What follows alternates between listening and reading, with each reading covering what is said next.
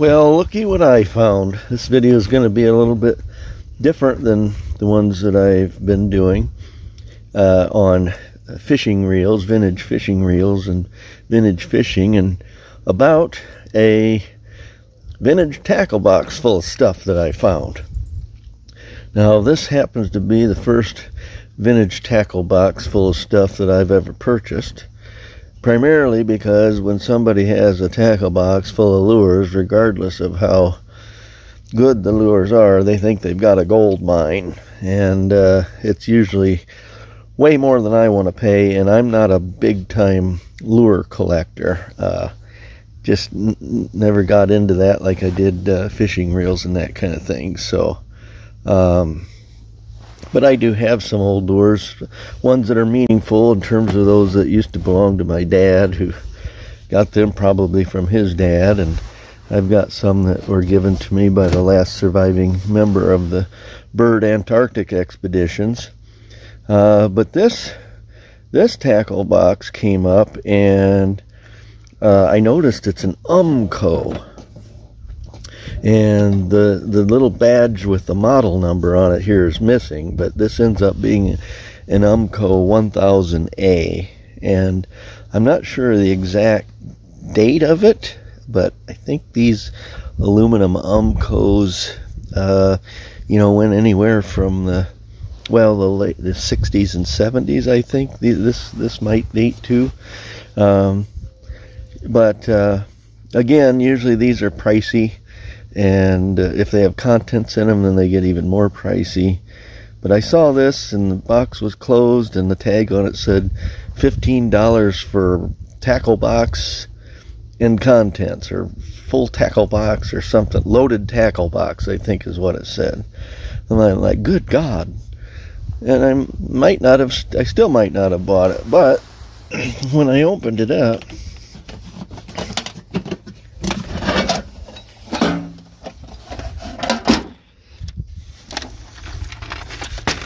and I looked down in the bottom, I saw this old Bronson Savage 910, and I've been wanting to get one of those because I kind of collect Bronsons second to only to Zebcos, and I didn't have a 910 yet, and I still don't have all the colors, but I've been looking for one of these. I thought, well, man, today I might pay $15 just for the reel, but I'll take the whole box and the reel for $15. I do have actual paperwork with one of these. Now, I'm just now noticing that there's been a repair to the foot, so it's not completely pristine, but still something that I want. So at any rate, as you can see, I think I've got most of it in the picture here. It's full of goodies and some fairly old lures. So I thought some of you might like to just go through this with me and see what's in there, and then maybe you can tell me what some of these lures are and whether any. I doubt if any of them have any large value, but neat little boxes in here. Somebody used an old rosary box that has some a cricket and a spider in there for some surface action, and I don't know what this container was for. Keylux 2-bit tube. I don't know what that would have been for, but they've got some little split shots in there. Container full of miscellaneous parts, some weedless hooks and swivels and a spinner blade, and a bunch more of that in here. What do we got here? Some old split shots, a bag of old split shots, real lead ones. Some damage to the plastic up here. There's some worm burns and so on, but overall the plastic's not too bad, other than a few worm burns. The plastic tray. Here's some streamers, I guess, or flies, and in a little box there. And then we'll open up this side here and take a look at some of the lures. Many of them are wood, so that gives them some age, I suppose. I believe this one is a, I think it's Helen brand flatfish. And it looks like it says maybe S3 on there. So it's got some paint peeling off and some cracking, so that probably affects its value. But I kind of like them farm fresh like that, with showing some age. Here's another one. This one looks like it's plastic, but it's got the two little spinners there, which is kind of cool. I don't know who makes that one. I haven't been able to find one just like that that has the spinner blades on them. So if you know, that would be awesome. Find out what they are. This one, I'm guessing, is also wood. It's got some cracking to the paint, but I think it's also that one of them Helen or whatever flatfish. It's got a number, but looks like the letter might be also S3. Maybe that indicates the size. Probably is a size indicator.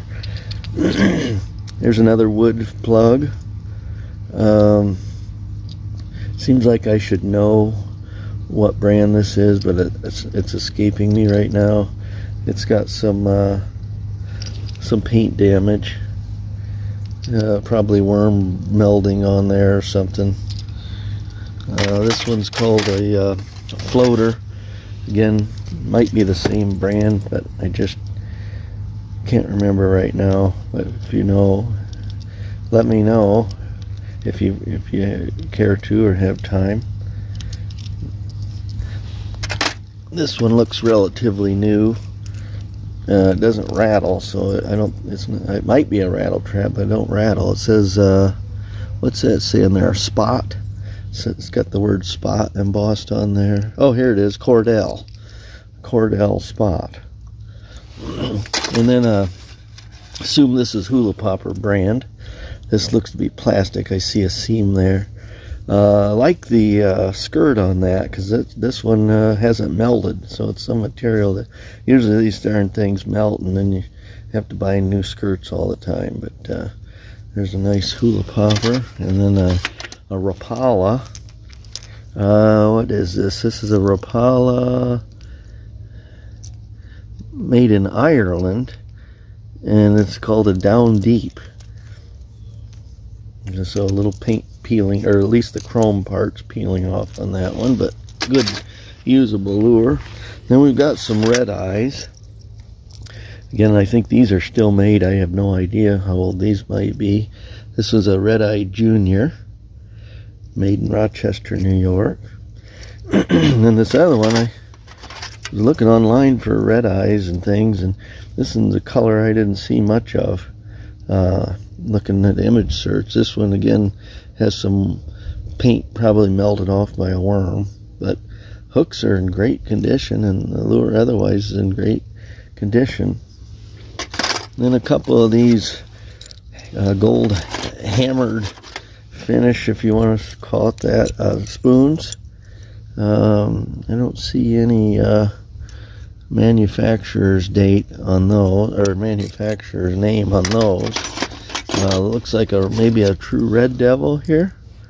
It says made in USA, has an S on it, but I don't see the Red Devil logo on there, so I don't know if it's a knockoff or the real thing. And then here's one. This one looks like it's brass or something, and this is a Daredevil, Detroit, or it says Daredevil, or Daredevil. I don't know, is that how they spell Daredevil?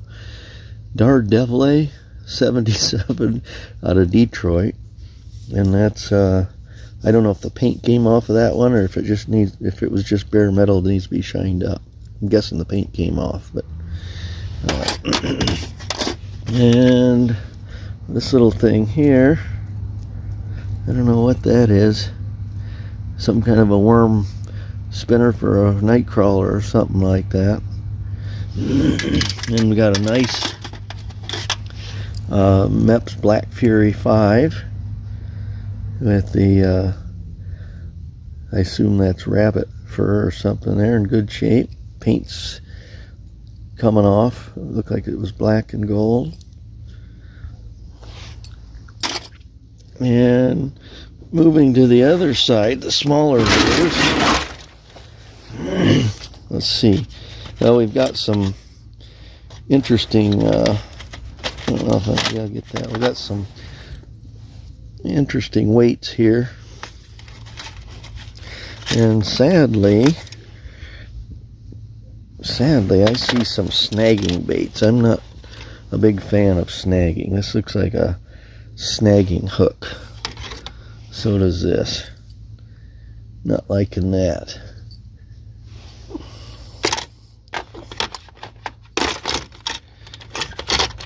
Bunch of old lead in here. Remember these? These that you put on and bend over the tabs. Bunch of those. There's a 3-ounce weight there for maybe river fishing or something. The old Zeppelin shaped weights. And in terms of lures, let's see, this thing is really kind of neat. I have no idea. This is a shimmy number 5. Pretty good shape. And then I used to know the name of these. I can't remember it offhand, but I don't see any maker's name or anything. It does appear to be wood, and I suspect this one's got some age to it. Something bomber or something, I can't remember. But if you know and want to bother with it, let me know. What else we got in here? I think this is a Cast Master. You know, based on the kind of lures that are in here, I'm thinking this guy probably fished with, or fished a lot with all these flatfish and stuff, maybe pike and salmon and that kind of thing. This looks like a salmon lure. And speaking of salmon, down here in the bottom, I mean, you've got some nasty, probably stanky salmon eggs in there. Shoshone Fireball oil pack salmon eggs. Product of Meridian, Idaho. That was $1.18 back at Geek & Son Corporation. Cheese flavored. And we've got a nice popper here. Another light wood lure. And what do we have? This looks like might be an ice fishing jig or something like that. Somebody's got a curly tail on there, but looks like some kind of a jig. And another spoon here. This one's a is it A-L-N-W? I'm having a hard time reading all that writing there. Have to put it under the microscope. And here's a jointed lure of some kind, plastic. What do we got here? L&S OOM something, and then tiny writing. Mirror sinker. Mirror lure sinker. And another flatfish. Or maybe this one's a lazy Ike. I don't know. No, it looks like one of the Helen flatfish. It's just got one set of hooks on it. The double set towards the rear. And then we've got another. I hope I'm getting these in the view or I'm going to be pissed. Because I'm looking at them and not checking the camera. SPS or something on there.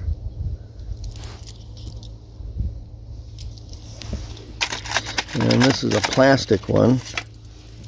It says F7. Also got that double hook. Like its legs.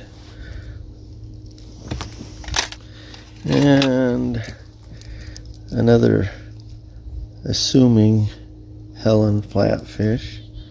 Yeah, sure looks like it.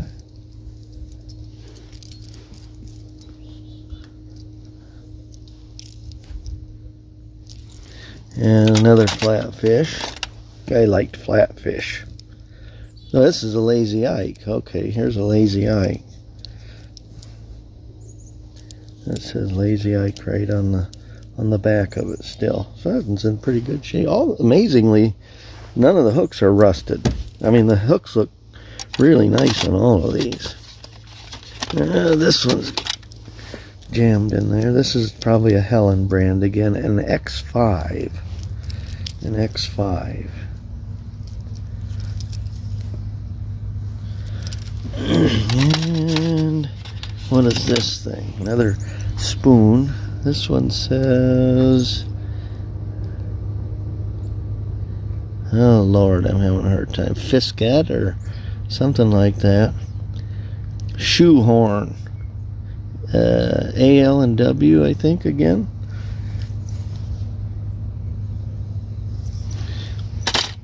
And another one of these mirror type. What was it called? A mirror lure or something like that.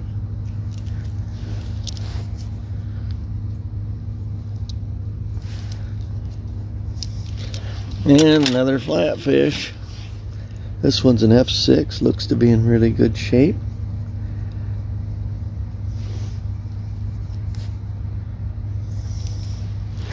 And a bunch of lead and a very light casting plug, not very heavy at all, and another spoon. This is called a Zorky.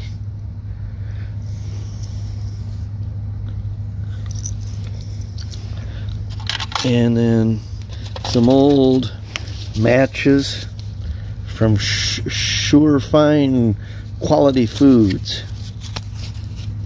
I don't see matchbooks much anymore. It's another Sure Fine, for goodness sake. A few of them left in there. There's some fly line cleaners. I think this is an empty partial package. Little box of hooks. This is kind of cool. It's a what does that say? What the heck is that name? Something Tell. Okay Tell or something like that. It's a leader saber. And it's still got the instructions in there. They're brand new. Another little box. What's that say on there? Ideal. Some kind of, I don't know what would have been in there. It's empty now. But it's definitely a fishing container, tackle container of some sort. And down in the bottom here, one of the cool things, and this I think will clean up really nice, is a Millsite Daisy fly box. Made in Howell, Michigan. And this is a little rusty. That can be cleaned up. And then this thing spins around. There's a big container here, and then a bunch of little containers. And this is kind of snaps down. And then you can, if you're out wading or whatever, you can clip that onto your waders or your suspenders and have your tackle right there on hand. Might be good for my kayak. And then we've got some dry float, maybe something Aquamates, probably polarized sunglasses. Go out there looking like Sophia Loren and those monsters. And we've got some actual old hooks. Hooks 'em, holds 'em, hurricane snelled hooks. Got a bag of lead, more old lead. Got some more finest quality hooks from Bob's Fly Tying Company. There's a few still left on there, getting pretty rusty, but the paperwork's kind of cool. Got a bear paw snelled hooks, and one left in there, size 4. I have no idea what this thing is. I don't know if that was for some, I don't know if it's some kind of a tag or license holder or what. It's got one monster of a pin on there,